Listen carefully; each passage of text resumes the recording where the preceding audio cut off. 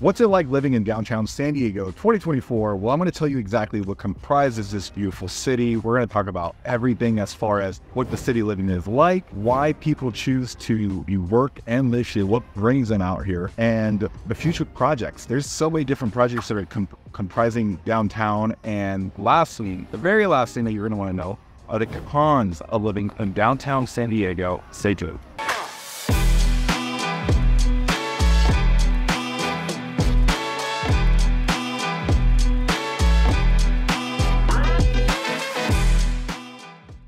Guys, if you're looking to move to San Diego, our channel is dedicated to getting you all information relocating to San Diego. I've been doing this for a few years, and this year we want to blow it out of the water. We want to create a community.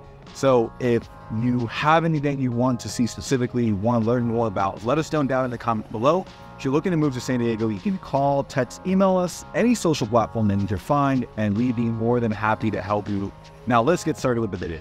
The first thing that you need to know about downtown San Diego is there are 8 different neighborhoods. Now, I'm not going to run you through every individual neighborhood, but I'm going to tell you the major ones that most commonly are heard about. So we have the Gaslamp District. This is where all the nightlife is at. So if you like the clubs, Friday, Saturday, where you like to go out, you like good music, they have different types of genres that they play. So I know that there are country bars, there's also, hip hop clubs, and then there's also things for like reggaeton. Like if you like that sort of music, I'm Latino, so it's actually a surprise that they're starting to come out with more clubs every single year, and they're constantly opening new things to do. So if you're young and you're looking to get out there, or if you're someone who just likes to experience the nightlife, this is going to be an area that you're going to be really attracted to. Now we go to somewhere like Little Italy. Little Italy is where all the walkability is just prime. It's just prime place to walk, to look at all the boutiques of restaurants, specifically Italian restaurants. So if you're looking for a good spaghetti, if you're looking for a good pizza, this is where you go, especially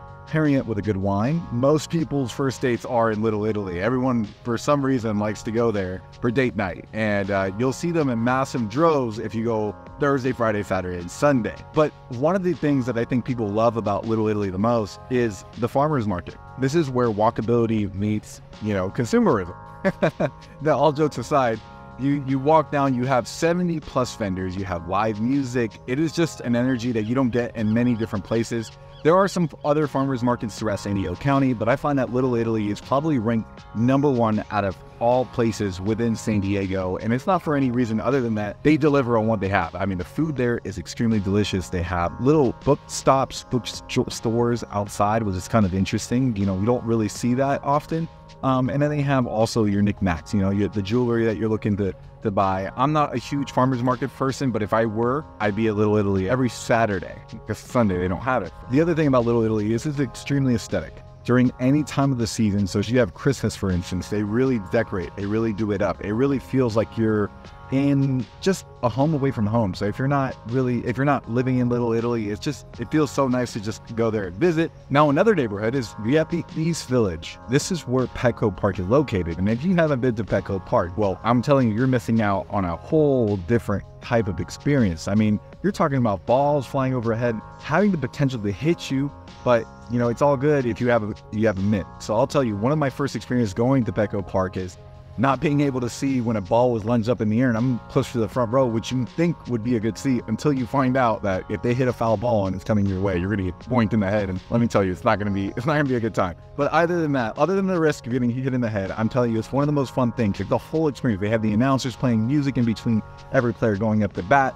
You have obviously the food there. The food there is nice. It's a little bit on the expensive side, but hey, you're there for the experience, and experiences cost money. So this is one of those things that I always recommend someone to do, especially when they're visiting San Diego, is just visit Petco Park, go walk around the East Village, you can go bar hopping, you can check out the new restaurants, and it's super walkable. So if you take an Uber down to downtown, you'll find yourself in a place where you can just easily get from place to place. But if you're driving to downtown, now that's a different story, but we're gonna save that for the very end. We're just gonna keep moving along with this video. Now, a common question that I get asked is, why do people choose to live in downtown? I mean, I've heard so many things on the news that it could have different negative connotations, but most of the time I find that people love city lifestyle. I mean, if you're looking for something fast-paced, active, where you can get to just really get that social aspect in. I was really surprised. There's so many different networking groups in downtown that happen every single day. So depending on what you're interested in, there's so many different opportunities to go and meet with these people and grow your connection and your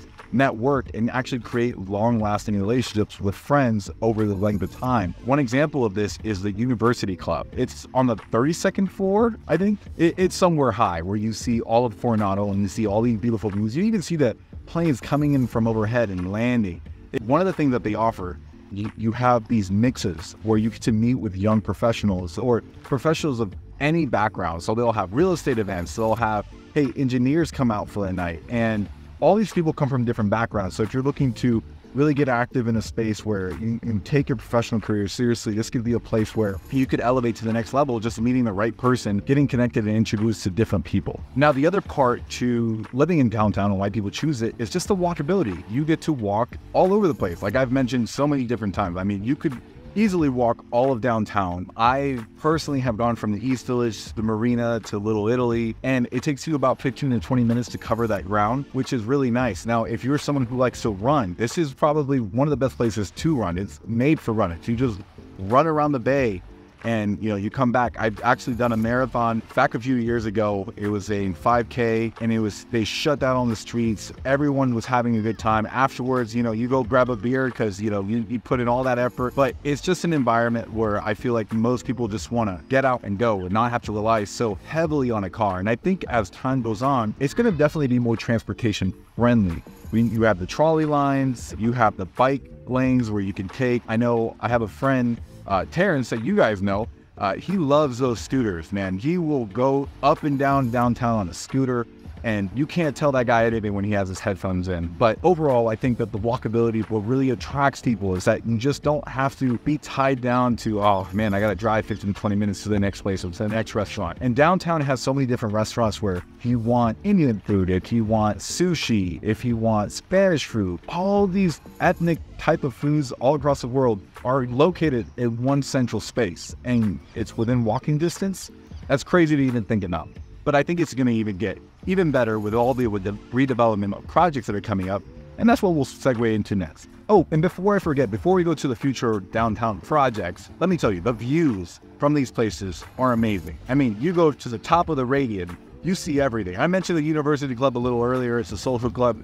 You see all the views from there. And if you're lucky enough to live in, on a floor probably 10 and above, you get to see everything. It's so nice to look at it. Most people they really don't think it's important until you're literally sitting on a balcony overlooking everything and you're like, wow, this is what I get to wake up to. This is really nice. So anyways, let's go to the future projects. Alrighty. So we have the future projects of downtown San Diego. We have the Seaport Village that's going to get redeveloped. They're going to add hotel space. They're going to add commercial space. They're going to make it more transit friendly, more pedestrian friendly for people to walk through and just feel comfortable going from place to place. Right now, it's under construction, so it's a little womp-womp. You got little boutiques, you have restaurants that have been there for a long time, but don't really excite anyone because they're a little overpriced, I'm going to be honest with you. But over time, that's going to change. I'm really excited what it's going to look like in 5 to 10 years. The other part is that they're taking older office buildings and transforming them into residential spaces, condos, mixed-use spaces. So it's like a work and play lifestyle. So you get to work in the place where you live. Like they have offices down below and you live up top. And that's really nice for the person who just wants to have everything in one spot. And I think as time goes on, downtown San Diego is going to, take into account a lot of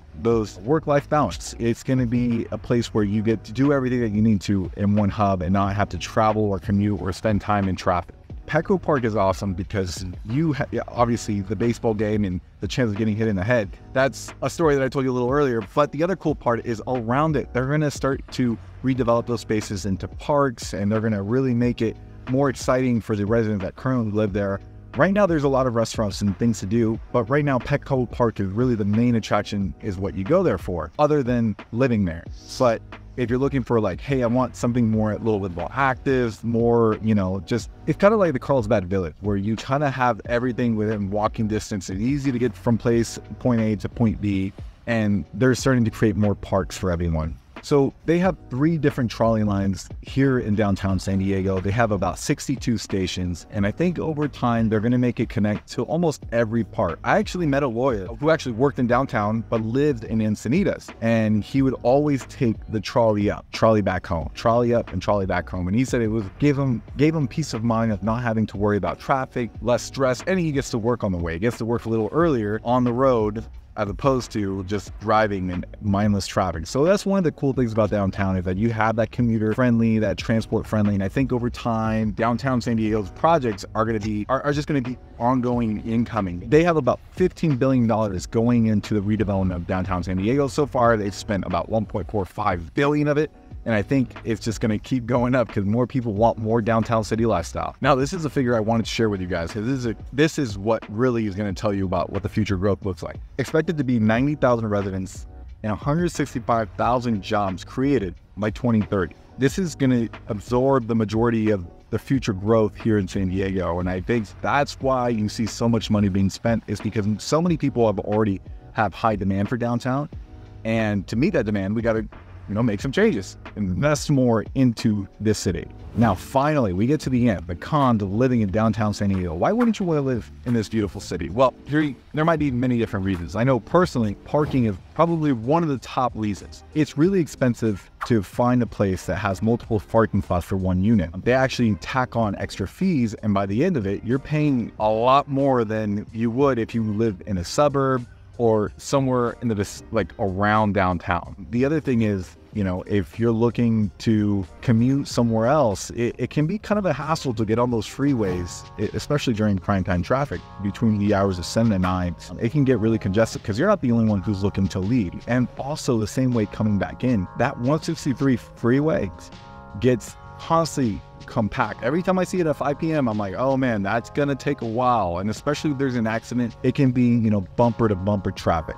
The other part to downtown San Diego that most people, kind of bat an eye is just they believe that it's this huge community of unsheltered, just endlessly, taking part in destroying the city. And I'll tell you, there's some validity to it, not entirely. I mean, the city is working really hard to, they have a lot of programs to do outreach to help them get back on their feet. They have designated places where they can actually sleep and live out of. And then I think over time, it's going to get better. Obviously, it's not perfect, and California as a whole have had issues with the unsheltered and figuring out solutions. But downtown, I think San Diego as a whole has done a great job of trying to address those needs. And it's not as bad as the news makes it seem. I know a lot of people believe that San Diego is just crawling with people all over the place, and that's just simply not the case. You'll see it from time to time. It's just one of those unfortunate situations where someone meets. There are good people in bad situations, and that just so happens to be the case. If this is something that, we got music back. I don't even know if they can pick this up, but we have some light music back there. Now, the other con to living in downtown San Diego is that it can be a little unsafe, just kind of depending on which parts of San Diego you live in. I know that some areas are very heavily protected, like the Marina, Little Italy seem to always have patrols going by and making sure things are safe. But if you get closer to the freeways, obviously you'll see tents up. You probably wouldn't want to walk in the dead of night to go walking across those neighborhoods. So just be very mindful of where you're at. And if you don't know, just ask a local. They'll tell you exactly which areas to avoid. I find that whenever I move to an area, if I ask someone who actually lives there, they tend to be open and honest about all the things that annoy them and all the things that they enjoy. So this is just one of those things that I would consider if I were you. All right, well, that is living in downtown San Diego. It's not for everybody, but it could be for you if you're looking for that city lifestyle. And if you're looking for more information on moving to San Diego, we'll subscribe to our channel. And I'll tell you what, I'll see you guys in the next video, and you're not going to want to miss out. Talk to you soon.